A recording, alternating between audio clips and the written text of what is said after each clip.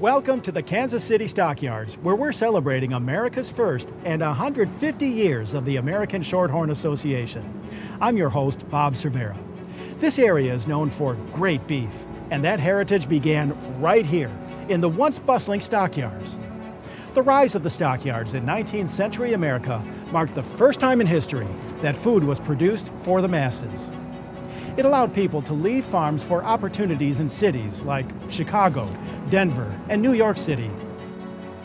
And America's first, the Shorthorn breed, was critical to that transition. It changed everything.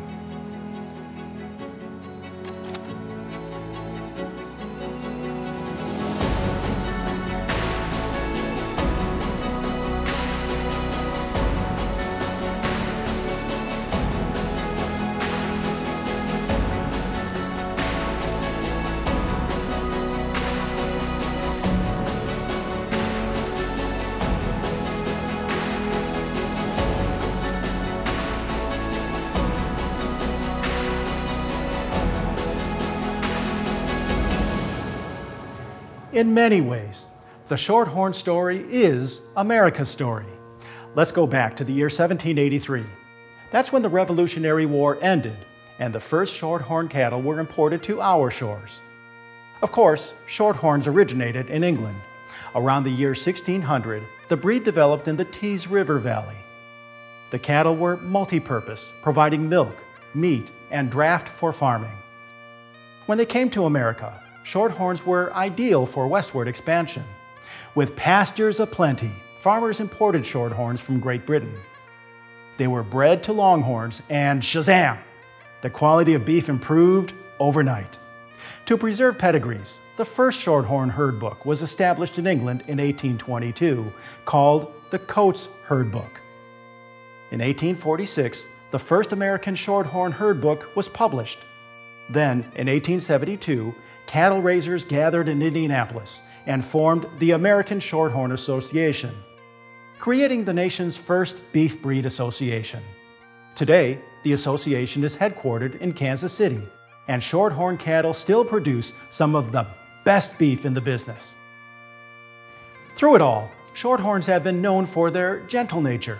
Their docility makes them a family-friendly breed, ideal for building a better future for families, communities, and country.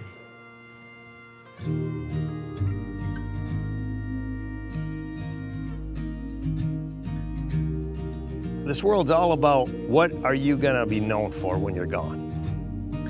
We're all gonna be here only so long. And my whole thing in the cattle business is trying to improve the Shorthorn breed. Steve and I met in 1999 and joined forces right then, and I knew that Shorthorns were going to be a part of my life. You know, when I first realized Shorthorn truly was America's first on the North American continent, then it was the first breed association formed in 1872. That says a lot. You know, really, when you think about it, Longhorn cattle were the only thing that we ever had in the United States.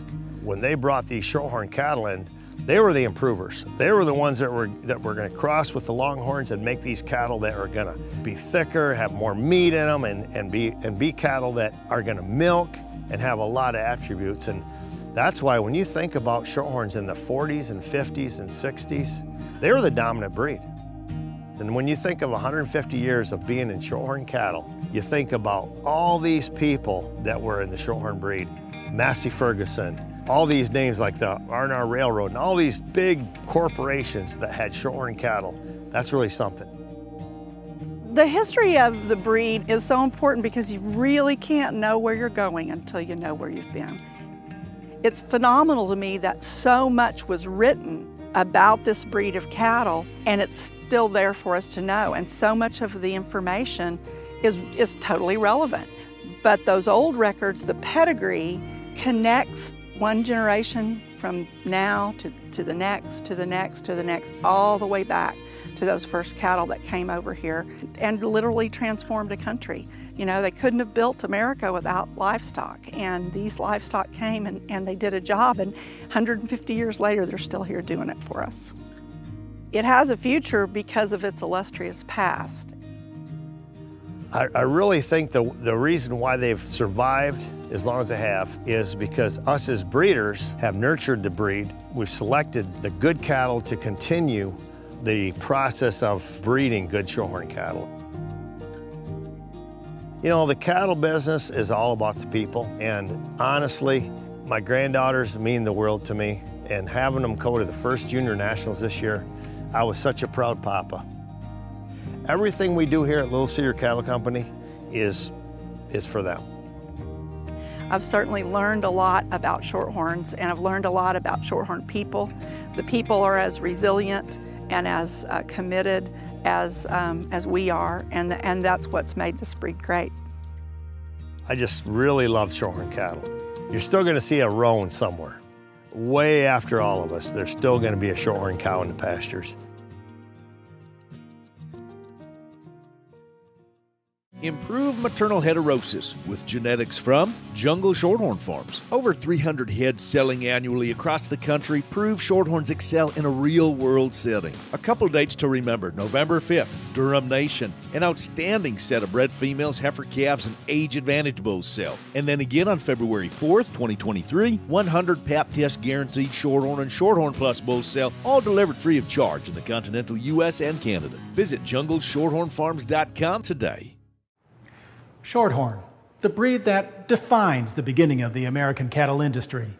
In honor of 150 years, the ASA proudly announces Shorthorn and the American cattle industry, a commemorative book of the breed's heritage and influence.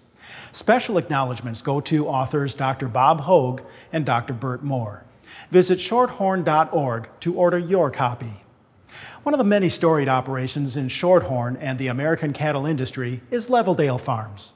This operation is celebrating 170 years. Leveldale Farms started in 1852 with my grandfather's grandfather moving out from Ohio.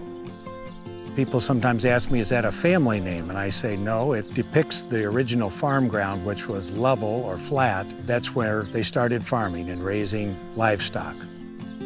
Both my grandfather and my father were very active in the Shorthorn Association. They were both selected builders of the breed. They were both presidents. They just lived it. My grandfather's brother and my grandfather really developed the promotion of the Shorthorns and started exhibiting them in the 1920s. They exhibited over 8 months of a year, and that was the promotion in that period of time, how people got to know your herd, to go out and see it. My grandfather really started developing the Shorthorn breed in a big way, and was the first invited to Perth, Scotland, to judge the big Shorthorn show in the 1940s. And they imported a great deal of cattle from Scotland into the United States. My father, from his activities facilitating the development further of an ag school in England, got to be well known by many families that had been active in the Shorthorn breed in Scotland and northern England when it was really started. In fact, about 10 years ago, when I was over there with my girls at the World Shorthorn Conference, met some of these same family descendants immediately running into their house and bringing out letters that their father and grandfather had exchanged with mine because they knew each other and trusted one another in their integrity in raising cattle. My mother helped develop the Lassies. It was a women's oriented program and got women more involved with the cattle business, and later were able to get scholarships and help with further education and things too over time.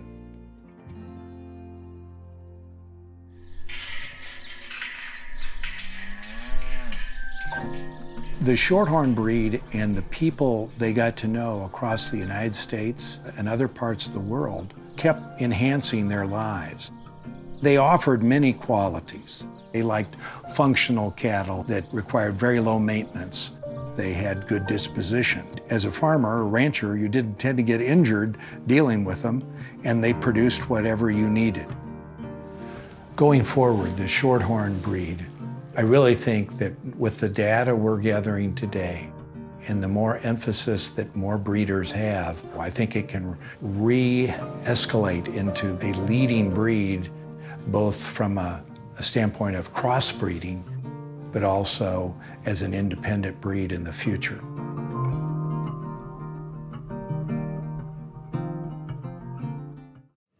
You're in the beef business. We are too. At Paint Valley Farms, we're building beef bulls packed with power, performance, and traits that pay, like calving ease, high growth, carcass quality, and maternal ability. We raise cattle for cattlemen. Paint Valley Farms. Shorthorn, beef, bulls. Join us for an upcoming auction or visit us online anytime at paintvalleyfarms.com. The Kansas City stockyards opened for business in 1871 and closed in 1991. At one time, hundreds of thousands of cattle arrived here on trains from ranches out west to sustain a growing population. Though the stockyards dissolved, the Shorthorn breed has persisted, and carrying on the Shorthorn legacy are dedicated families like the Lehmans and the Jordans. So the American Shorthorn Association has been very important to our family for many generations. My father-in-law was builder of the breed, my husband was builder of the breed, my mother-in-law was Lassie of the Year. It's just something that we have lived and breathed for many, many years, and I'm proud to have the opportunity to be a part of an organization like that that supports its members. So Scott, my husband's ancestors came here in the late 1800s, and there have been now 6 generations of Lehmans here on this farm, my grandkids being the 6th. They had their first registered Shorthorn in 1901, and there have been Shorthorns in these permanent pastures ever since 1901. My maiden name is Jordan, and so I am a cousin to the Walkaroo Jordans, to Barry and my Uncle Carl, and they kind of got us started in the Shorthorn breed as far as my siblings and I, but there's a history that my parents have as well. My dad showed Shorthorns. There's a photo behind me of him in 1955 when he won the Indiana State Fair with a Shorthorn steer.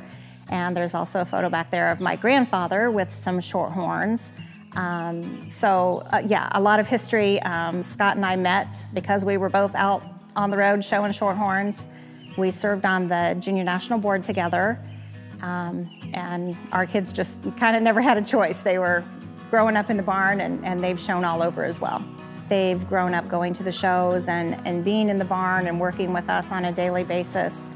You know, they've learned from a very young age the work, the responsibility that comes with it, as well as the reward and just, you know, the pride of walking out through the pasture and seeing what you've done. And so they have shown. Actually, Cody's first junior national, he was 4 years old before they had an age limit. And so he showed at 4 years old, and all 3 of them have showed their whole lives.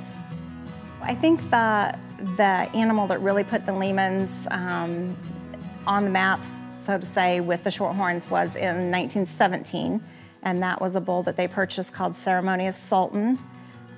He was a 5-time international grand champion and like a 44-time state fair champion. Shorthorns are competitive in all areas, and I think that's the thing that's so unique about Shorthorns, that we can be a show breed, we can be a market breed. It's what your focus is. I think that's what has kept Shorthorns going strong all these years. I just think that it's something we should be really proud of, that we have stood the test of time, that we're still here. We served the purpose years ago, generations ago, and we're still serving the purpose for cattlemen today.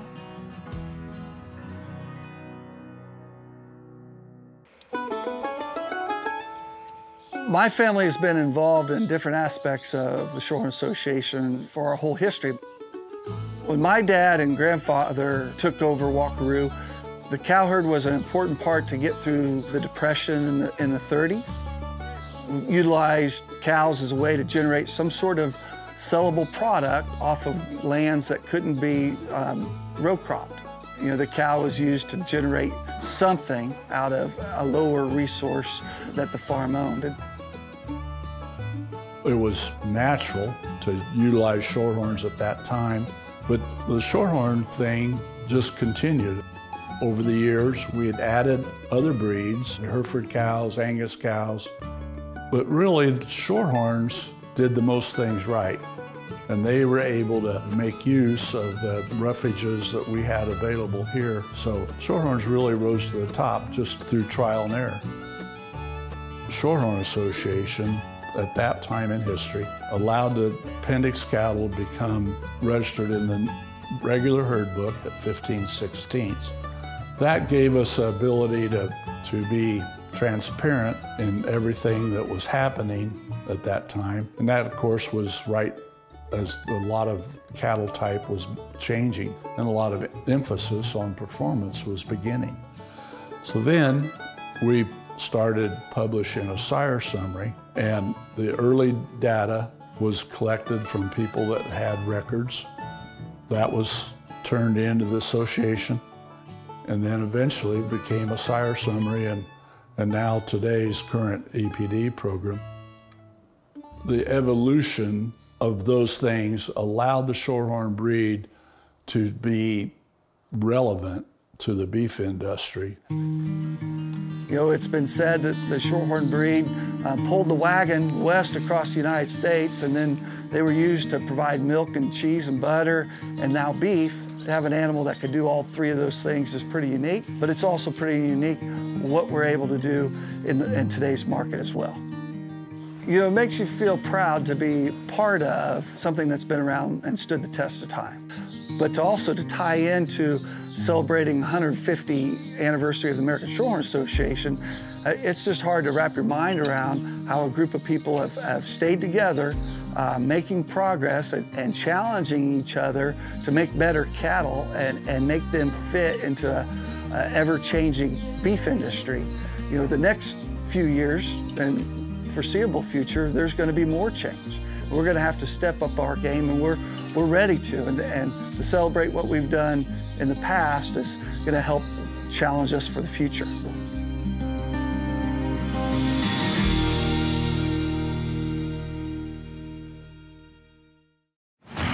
Exciting, contemporary Shorthorns. Join Peakview Ranch in Colorado on March 4th. Write this down, March 4th, 2023 for our annual bull sale. Offering includes Shorthorn and Shorthorn Red Angus and Shorthorn Simmental composite bulls bred right for the commercial cattleman.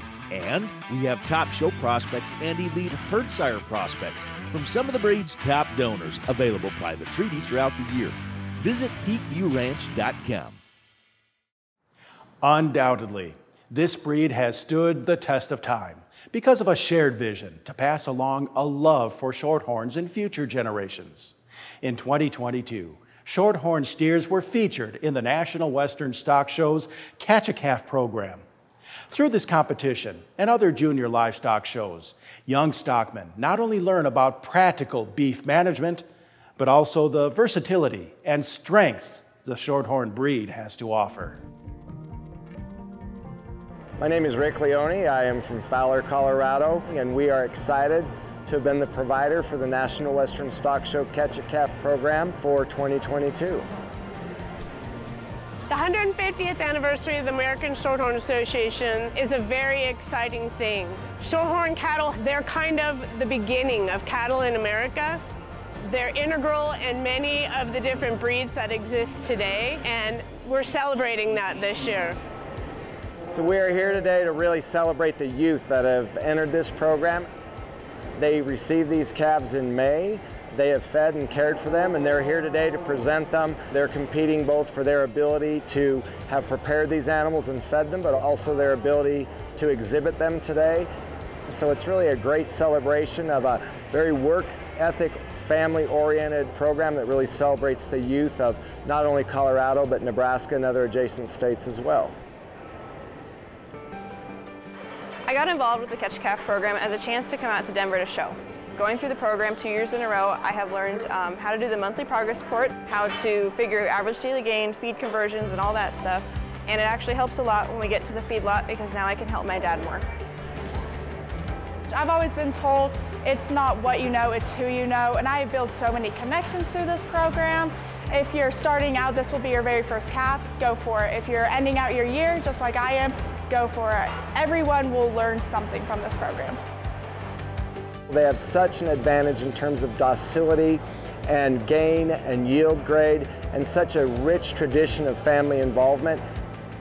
Right now, the number of kids showing Shorthorn cattle just continues to grow every year, and Shorthorn cattle are just exploding. The future of the Shorthorn breed is bright. It is gaining rapidly in popularity, and so it's a very exciting time to watch the breeders being able to benefit from that popularity and just how much promise and excitement, how large the shows are becoming, and also the commercial acceptance of Shorthorns and what that has meant for the breed. So it's really an exciting time for all those involved with the Shorthorn breed. The National Junior Shorthorn Show and Youth Conference is one of the industry's best junior events. With over 700 head exhibited and 16 skills-based contests, more than 2,000 awards are presented to 450 exhibitors. $17,000 in scholarships are made possible by generous supporters.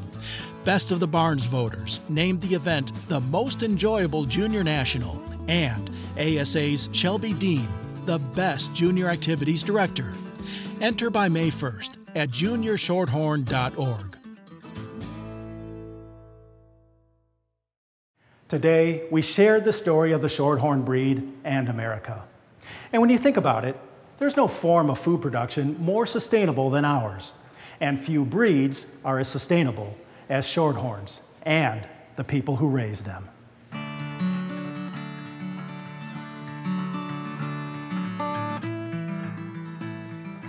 I love the cattle business because it's just a way of life. I've grown up in it. I get up in the morning. I'm anxious to get out with the cows. I check all the cows the first thing. It's one of my responsibilities, and Josh feeds the show cattle. Very few fathers have the opportunity to work with their son on a daily-to-daily basis, and we get along great together. Once in a while, we'll just disagree on who we're going to flush a cow to or something like that, but it's fun. Same way with Colton, we try to get him involved in some of the decision making and the breeding and have him relate to that. It's a true love. It's just like none other. It is pretty awesome. I get to work with my dad everyday basis all day. I couldn't survive without him. He's taught me everything and taught my son everything as well. And same with my grandpa. We do everyday chores from going to shows, baling hay, everything. It's sort of a way of life. It's really not a job to me. And even to Josh, he eats, lives, and drinks Shorthorn cattle. And Colton's on that same trend. And we get excited when we see a newborn calf and how that's going to transition into a show heifer down the road or even a potential donor cow. I've been showing since I was 3 and raising cattle, and they've got me into showing, and they've always just taken me to shows, and I just enjoy it. It's just a great opportunity to meet people and to make friends, like lifelong friends. He always looks forward to it every year. There's always something going on. You learn so much. It's really great. You can get the kids involved, and they can run for the board, and they can be on the board and help all the other juniors out. The kids feed off of, they learn by, something, they do something right, they'll learn and do it right the next time out. Some of the kids get disappointed that they didn't do good in the show or won the contest, but they'll come back next year and better prepared and higher expectations. And it's a game of life when you really get down to it. Showing cattle, we work our cattle 3 times a day, just washing them, getting their hair popping, then try to make more hair and feeding them. I think that it teaches them a lot of responsibility. You get to meet a lot of people. There's always somebody to look up to. And the Shorthorn, the American Junior Shorthorn Association offers a broad variety of things to help these kids. So you never know the connections you're going to make, doing these sorts of things and who you might meet that's going to inspire you.